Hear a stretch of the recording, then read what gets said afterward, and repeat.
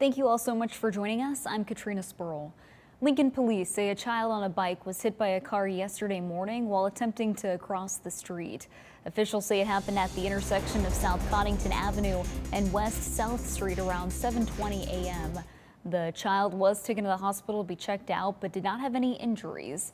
The 42-year-old driver of the car was cited for failure to yield to a pedestrian in a crosswalk. LPD and LPS are asking all drivers to slow down and be alert when driving near schools.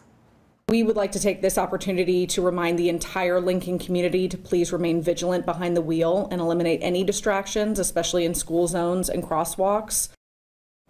Police say the driver did not appear to be distracted when the accident happened, but says as we head into winter road conditions, it's important to be extra cautious.